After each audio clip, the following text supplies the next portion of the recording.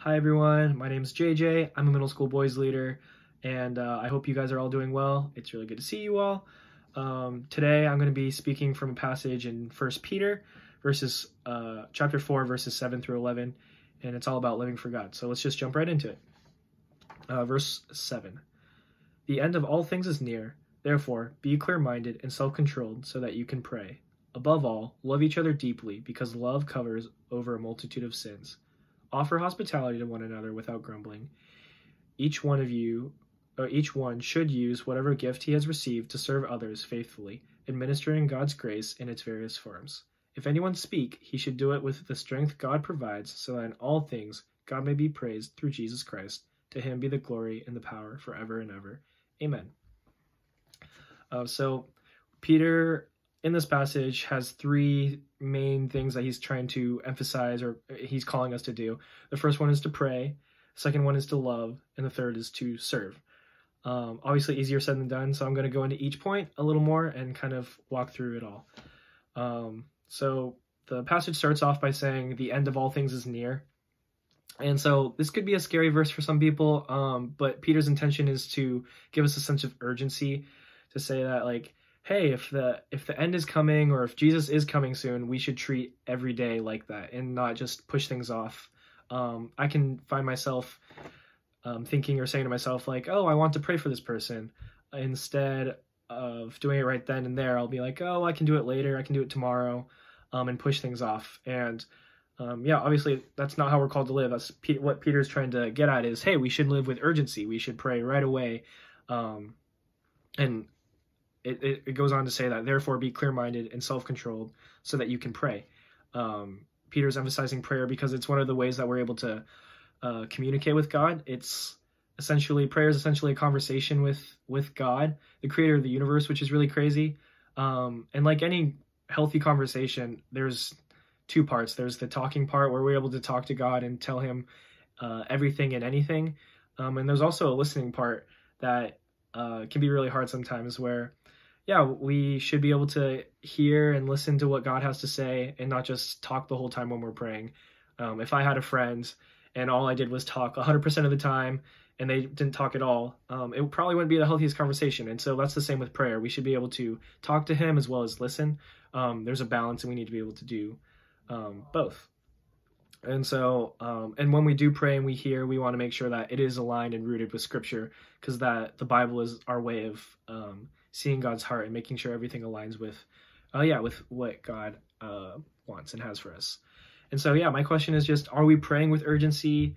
Are we putting off prayer, or are we doing it right away? And this is something that, yeah, it can be hard, but I think it's really good to get in the habit of praying every day for people and for yourself. The second thing that Peter calls us to do is to love. It goes on to say, above all, love each other deeply, because love covers over a multitude of sins. Offer hospitality to one another without grumbling. Love is what allowed us to be saved. It's what Jesus did on the cross. His self-sacrificial love is the reason why we're able to have a relationship with God. And it's because of that love he died on the cross for us. And so love is obviously a huge part of Christianity. It's something we're called to do. And Jesus role modeled that on the cross for us. And so that kind of love is how we're supposed to show that towards other people. And it goes on to say that love, it covers our mistakes, it covers our inadequacies. When we mess up and make mistakes, God's response isn't condemnation or to like shame or anything. It's rooted in forgiveness, which stems from love, which comes from love. And so, yeah, everything we do should be rooted in love. That's what Peter's calling us to do.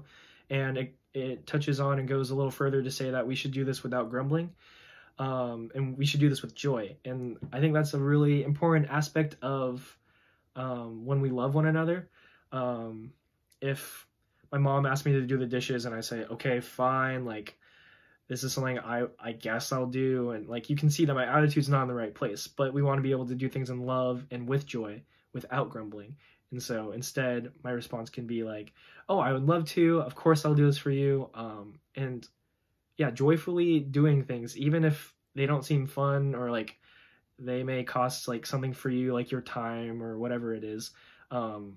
Having that attitude that of joy and in love is really important. And so, yeah, I would just say and ask a question for you guys, like, are you guys loving those around you well, your family, your friends, even strangers? Like, are we doing what Jesus did? Are we sharing that kind of love? Point number 3 that Peter makes is calling us to serve.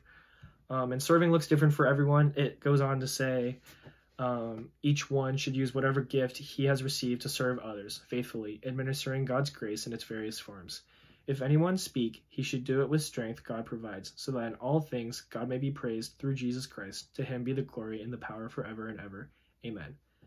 So, even though it may look different, things that should all look the same is that we should be serving. It says that we should use our gifts, which implies that we have them and that we should be using them, that these gifts should be used with grace, and they're also meant to, the whole point of all these gifts that we have is to glorify God.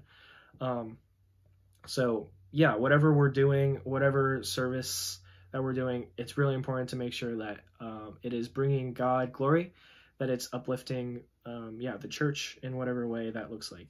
And so one example of this is, like, my mom is a great chef or cook, and she can cook for 50, 60 plus people, and she's able to make meals for many families. And that's her way that she's able to love and serve other people.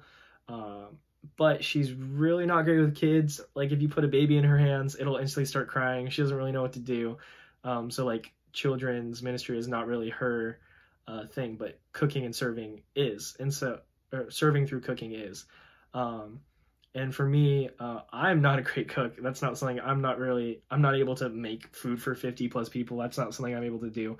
But I love working with kids, and I work at a daycare. I help at the youth group, like all ages of kids I like to work with and help out with. And so that's something where I spend time, and I use my giftings. And so, yeah, I just want to challenge you guys. What gifts has God given you to serve others with, and what would that look like, or what does that look like for you? So yeah, that's what I got out of this passage. I think that Peter's really emphasizing, again, prayer. We're called to pray constantly, and in prayer we're supposed to do the balance of both talking and listening or hearing, right? And whatever we are hearing, it should be rooted in Scripture, obviously. We are also called to love, right? We want to be able to love the same way Jesus did, that sacrificial love. And that love covers all our sins, because we're able to forgive and show grace towards others, because that's all rooted in love. And lastly, we're called to serve, right? It says that we all have gifts, and we're all supposed to use those gifts to serve one another and ultimately glorify God. And in both loving and serving, I just want to emphasize that, we should be doing that in joy, that we should have a smile on our face when we're doing this, because what we're doing is aligning with God's heart, and it's building others up, and it's building our faith up as well when we do those things. So I think joy is also a really important component to have when we're doing these things. So just hope this encouraged you guys. Thanks for listening, and I hope you guys have a great day. All right, bye.